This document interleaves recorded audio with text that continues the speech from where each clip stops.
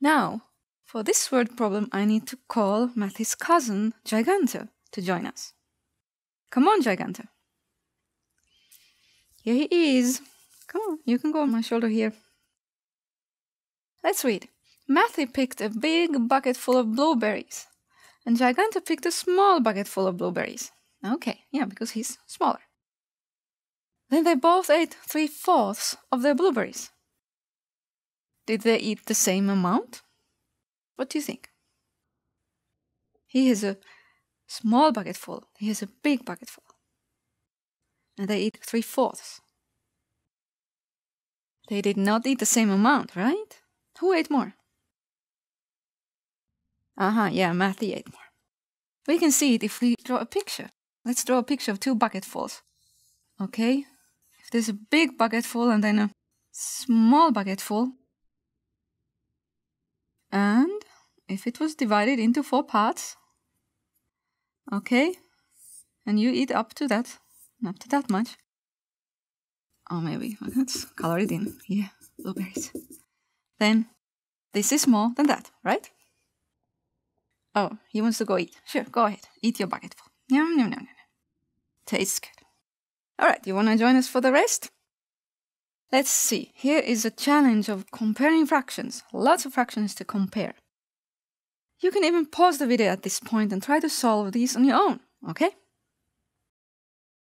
So, which one is more, 5/5 or 1/5? These are the same kinds of pieces, so 5 pieces is more than 1 piece. 8/9 and 4/4.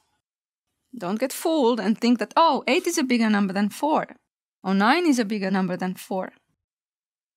4/4 is actually equal to 1 whole pi, right? 8/9 is not. It is less than 1 pi. So that's how it goes. 8/9 is less. 8/10 and 8/9. Notice there's 8 and 8, the same number. The top numbers are the same. So there's the same amount of pieces. You have 8 pieces and 8 pieces. But are 10ths smaller pieces or 9ths? You know? 10ths are smaller pieces. So 8/10 is less than 8/9. 1/5 and 1/2, that's easy, right? 1/5 is a much smaller piece than 1/2. 6/9, 7/9, that's easy again. 9ths and 9ths, the same kinds of pieces. 7 pieces is more than 6. 2/2 and 9/9. Don't get fooled. 9/9 is the same as 1 whole pi. Now 2/2 is also 1 whole pi. These are equal. 5/7 and 1/2. Imagine if you have something divided into 7 pieces and you take 5 pieces. That's more than 1/2, isn't it? I hope you can see that. 1/2 and 2/4. Giganto knows the answer. Correct! These are equal. Yes. And then lastly, 1/3 and 6/10. Might be a little trickier. Think this way. Is this more than 1/2?